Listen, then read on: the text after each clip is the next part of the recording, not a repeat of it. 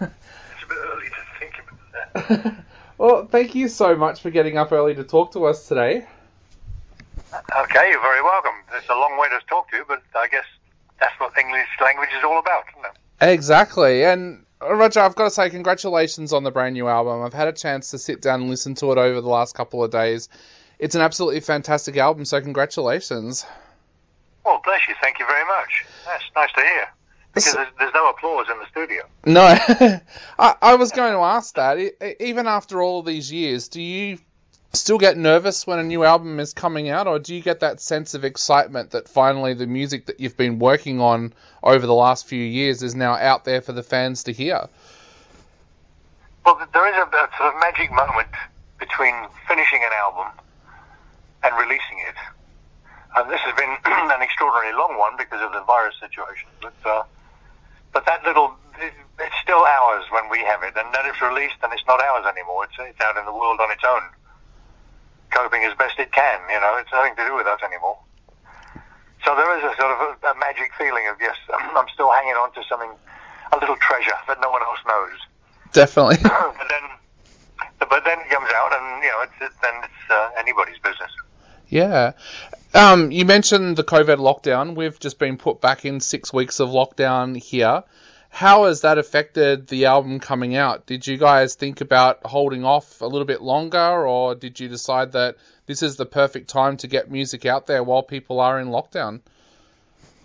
Well, it was the record company's decision. I mean, the original release date was in June. Yep. And I think it was June, something like that. And so yes, it was put back for 3 or 4 months or something like that. So because of that, basically because there's no shops open. Yep. And so the only way you can actually buy music is downloading it. Yep. And a lot of our core audience, they really like the physical thing, the actual albums or the CDs. And since they couldn't buy those, there's no, well, mind you, there's a dearth of shops in any case. Music business is going through a turmoil. Yeah. Without this virus turmoil, it's going through a turmoil anyway. Streaming and downloading has become, and we're, I suppose, one of the older acts that believe in albums. Yep. Yeah. To me, an album is a sort of signpost of the state of the band at that particular year. And I think it's important for us, and it's important for our fans. Definitely. And we're in the unique kind of situation here where we're in lockdown, but most stores are allowed to stay open. So for us, music stores have never closed. So, and for a lot of us, it's been our only escape, has been actually to go to a music store and buy music and bring it home and listen to it while we're in lockdown. Yeah. Yeah. Well, you mentioned the word escape. It's a very good word, because back in the heyday of vinyl music, the 60s and 70s, there was only two things important. One was music and the other was sport. And they became very important because they were the only ways for people to escape poverty, for example. You could become a musician or a sportsman, and there was a hope you could rise above yourself and get successful. But since then, technology has leapt forward to the point where music is just one of many distractions. Yep. And it's become, less important. Music back in the 50s and 60s was almost like a religion. People followed you. Yeah. And now it doesn't happen quite like that. It's all about celebrity and fast achievements and fame, and all those things actually don't interest us. We were always just interested in the music. Yep. So we're an old hat like that, I guess. Yeah, you mentioned technology there, but we've also seen the resurgence of vinyl in the last few years. How do you feel about vinyl coming back the way that it has? Well, all I know is that the last few years of touring, I've signed more albums than I've signed CDs. Yep. And I think holding something in your hand, it gives you a thrill that no amount of streaming or downloading can give you. It's physical. Yeah. And maybe that'll go by the by. In 100 years' time, maybe nothing like this will exist. It'll be we'll be looking at it like Edison's inventions and the Victrola era. the turn of the century, of the last century, not this one. Yeah. So it'll be viewed like that. But right now, we've still got it, and I value it. I think it's great. Yeah. So bringing it back to the new album, tell us a little bit about the title, Whoosh. Where did that title come from, and what made you decide to call the album that? Well, we called an album Bananas once, and if we can do that, we can do anything. Yeah.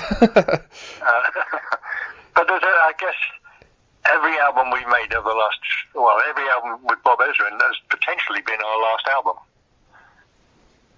We're all in the 70s now, and we don't know how long this is going to go on. So every album you think, well, this could be the last album. With this latest album, there was more of a feeling there that this could be really our last album. And Bob felt that as well, Bob Ezrin. So we decided, well, it's 50 years. It's not something that we count, by the way, but other people tell us we've been together 50 years. Or untogether. Together and untogether for 50 years. But how do you describe that? I mean, we could go with some highfalutin title, glorifying the fact that it's been that long, and we're not that kind of band. We like to do things our way. And how do you express 50 years going past so quickly? And I remember, Ian Gillan mentioned it because we saw Fawlty Towers. You know Fawlty Towers, the TV program? Yep. Well, there's one episode where John Cleese is in the kitchen as Basil Fawlty, and he says, "Whoosh." And the chef that he's talking to says, "What's that?" And Cleese replies, "That's your life, mate." And that summed it up. We've had a life, and boy, it's gone by so quickly. Yep. Whoosh. And it's maybe a slightly abstract way of doing things, but nothing wrong with that. In any case, a word is a word. It becomes a sound after a while. You don't think of the meaning. Yeah. I thought the Beatles, although I loved their first single, "Love Me Do," I thought that they don't have much of a future with a stupid name like that. I actually thought that. Yep. But Beatles now become synonymous with, you don't think of the word, you don't think of the pun that's inherent in the name. It's a weak joke, but it doesn't matter. It's a sound now. Yep. And whoosh will become a sound. We have the ability to do it, so we do it. That's Definitely. how it works. Yeah, and the word whoosh here in Australia, it has always meant quick. So if someone whooshes by, they've gone by quickly. For you being in the band for 50 years, you mentioned it's gone quickly, but going back to that beginning, did you ever think that 50 years later that you would be in the same band and that they would be going as strong as what Deep Purple are? Oh yeah, it's all going according to plan. Yep. Rubbish, We're not a planning band. Usually back in when I joined the band in '69, if you joined a band, you might last a couple of years, 3-4 years if you have a couple of hits, maybe 10 years if you're really, really special. You don't think in terms of 50 years. Yep. You really don't. You like then and like now, you take life each day at a time. Yep. You don't know what's going to happen tomorrow, and you just somehow, through all the ups and downs and the trials and tribulations of being in a band, and somehow we've survived. And I think we've survived because we put our attention to music rather than to fame and fortune. Yep, definitely. We don't have PR that gets us in the papers all the time about getting thrown out of some club somewhere. We're not searching. We're not looking for publicity. We're not looking for success. We're looking to have fun and make music we love to make, and that was always the case, even back then. Yeah, you mentioned. And I think in a way that's stood us in good stead because we're not. Maybe we've had periods where we've dried out a bit, but somehow we've that power of music has kept us going. Yeah, you mentioned the power of fans as well. Don't forget that. Oh, definitely. We wouldn't be here if people didn't support us. Definitely. You mentioned before about when you wrap an album now, you never know if that's going to be your last album. Do you get really emotional in those last couple of days when you're in a studio, knowing that could be the final things that you guys are recording? No, not really. We don't plan for a bad future. Yep. We constantly live in hope. Yep. Especially now when it comes to touring and the fact that we can't work this year. Hopefully we'll work next year, but we live in hope. That's all we can say. Yeah. I was actually going to ask that. Is there any plans that Australia might be on the tour list for this next tour? I don't know all the plans. All I know is that the European gigs that we would have been on the road right now, as a matter of fact. They've been sort of rescheduled for next year. I don't know about Australia. I would love to come to Australia again. I'd love to go to every country we've ever been to again.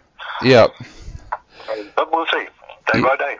Yeah. I know that you have fond memories of Australia. Can you tell us a little bit about what you've enjoyed about Australia over the years when you have been here? Oh, gosh. I could write a book about that, I suppose. Well, we have a number of Australians working in our crew, and so the Australian humour is always, around. But yeah, when I first came to Australia back in 1971, I think it was, and everywhere I go, there's interest and great experiences. And Australia's probably because you speak English there. It's much more comfortable than places you go where English is the second language or the third. I live in Switzerland where English is not the first language, so it can be a little difficult. But Australians have a great sense of humour, a great sense of not being English and not being American. Yeah. not English, I mean British, They're resolutely their own character. Yep. And it's from what I can see, I'm maybe not living there, I don't know the bad side of things really, but it always seems like an optimistic country. Yeah. And an opportunistic country. Definitely. I can't think of any particular episodes offhand. It's hard. I mean, my mind is a jumble of details anyway. Yeah. I can't sort them out.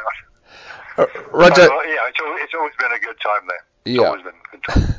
I just noticed the time, and I know we are running out of time very, very quickly. So I just wanted to ask before I go, is there anything you would like to say to your Australian fans out there before they go out and grab the album in just over a week? Oh, gosh. Well, what I would say is go and buy it, of course, but that's very businesslike. No, I mean, I'm not in a position of defending what we do. It's just what we do is what we do, and if you like it, great, and if you don't, that's great too. We don't push it down your throat. But it's an album that resonates, I think, with the sort of unconscious feeling that the end is near. And maybe that's why it's a sort of slightly different album. It's quite a varied album, and a lot of the lyrics seem more pertinent now in this situation than they did last year when we were writing them. Yep. So I don't know. You have to make up your own. I can't talk about the album. You have to make your own minds up. Definitely. Well, that was something I definitely felt when I listened to the album, was how permanent it felt to how we got what we're going through right now. So I just wanted to say again, congratulations on such a fantastic album, and it's been an absolute honour talking to you. So thank you so much for joining us.